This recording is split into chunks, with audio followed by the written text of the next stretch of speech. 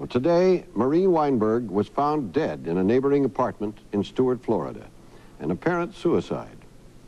In a note, she stated that everything she had said about Abscam and her husband is true, and that she could no longer stand what she described as threats and harassment from her husband.